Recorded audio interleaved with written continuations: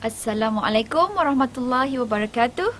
Alhamdulillah, now we meet again, and this session we are going to talk about respect others. Respecting others, meaning that respecting other people. My dear brothers and sisters, I would like to share with you one hadith. This hadith is narrated by Tirmizi from Prophet Muhammad sallallahu alaihi wasallam, and the meaning of the hadith is, he is not one of us who is not merciful to our youngsters and does not respect and honor our elders. So now the point here is that to love or to be merciful to the youngsters and also to respect the elders. Now our point is that we have to be able to respect the elders. And how? Why? What for? Respecting others. To be merciful to all people is one of the adab and ethic in Islam. So Prophet sallallahu alaihi wasallam, by the narration of Anas ibn Malik, has said, "By him in whose hand my soul is, Allah does not bestow His mercy except on merciful one." So that's mean by merciful to others, by respecting the elders, you will get mercy from Allah subhanahu wa ta'ala. And of course, the companion said, all of us are merciful. The Prophet replied, not only has that each of you had mercy upon the other, but to have mercy also upon all people. So what does it mean? It means that all people, regardless their background, regardless their colors, regardless their skin color, regardless their language, regardless their religions, we have to respect all people. Now, why do we need to respect these people? Okay, according to one hadith, it is actually a sign of respecting Allah subhanahu wa ta'ala.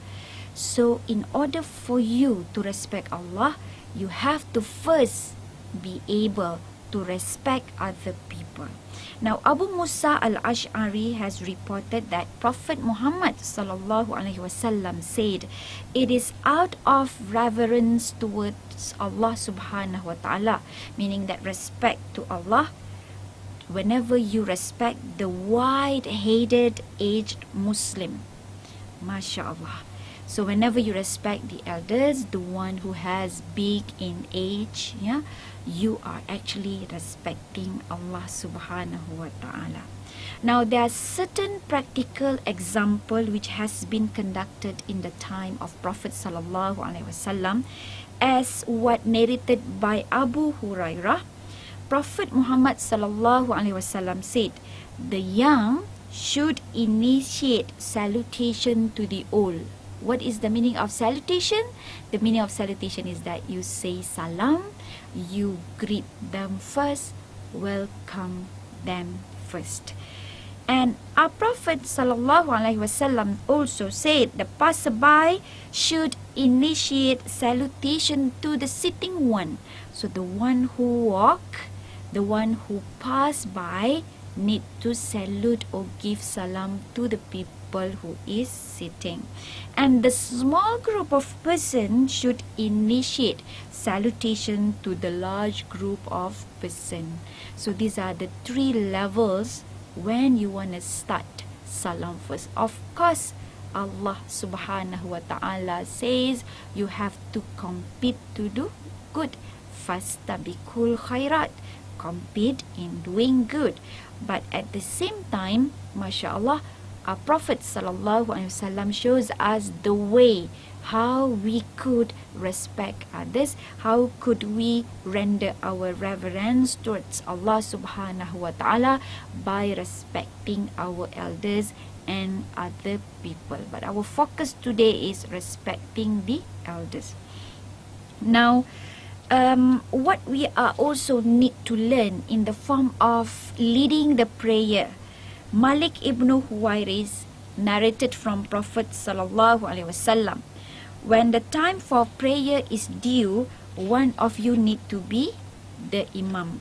So one should announce azan, and the oldest among you should lead the prayer. So this is how Allah subhanahu wa ta'ala and Prophet Muhammad sallallahu alaihi wasallam give the respect and the ways to the elders, so that they can lead the rest, and they know that they have the very good quality of leadership in leading others. Okay, Prophet sallallahu alaihi wasallam in one hadith also mentioned, a Muslim is the brother of another Muslim. He should not alarm him, nor lie to him, nor disappoint him. The honor, property, and blood of every Muslim is unlawful to another Muslim. So this hadith shows to us that we have to be sincere towards others.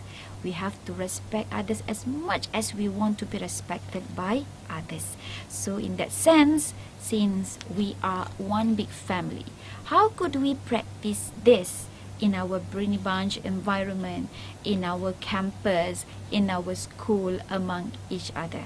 You and me, we are one big family. So there are certain learning points that we can grab from all hadiths that we mentioned just now. The first one is that in Brini Bunch families, we have parents, we have the managers, we have division managers, we have our own friends, we have the children that we should deserve. They are deserved to be respected. So number two, if people don't respect others, they are too do not respect themselves. So if you are able to respect others, you are actually respecting yourself.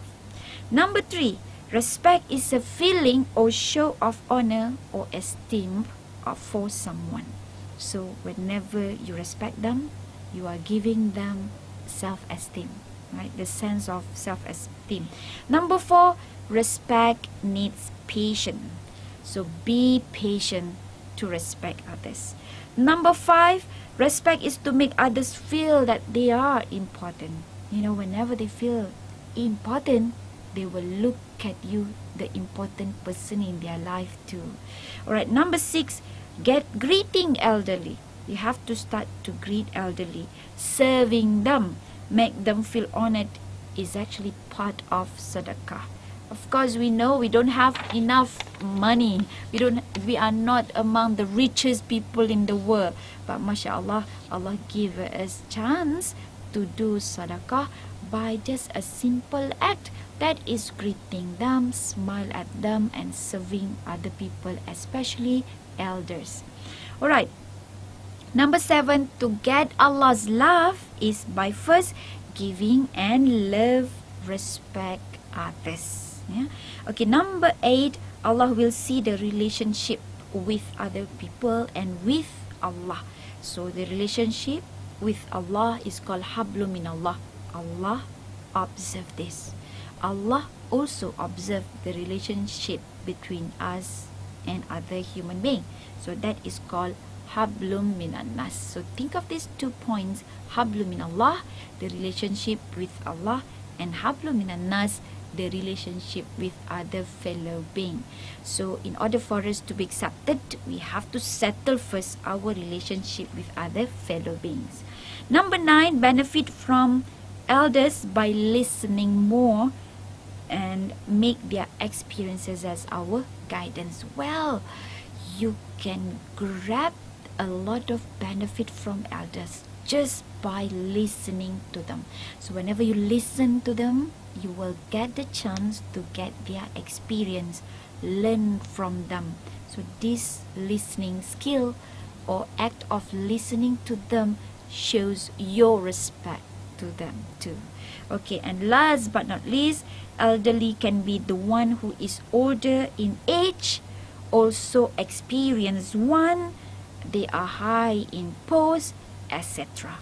So elderly does not only mean they are having bigger in age, right? So they are older in age, but they are also those who are having experience even though they are much younger than us, or they are having a higher post, but they have this trust, they have been entrusted on certain amanah.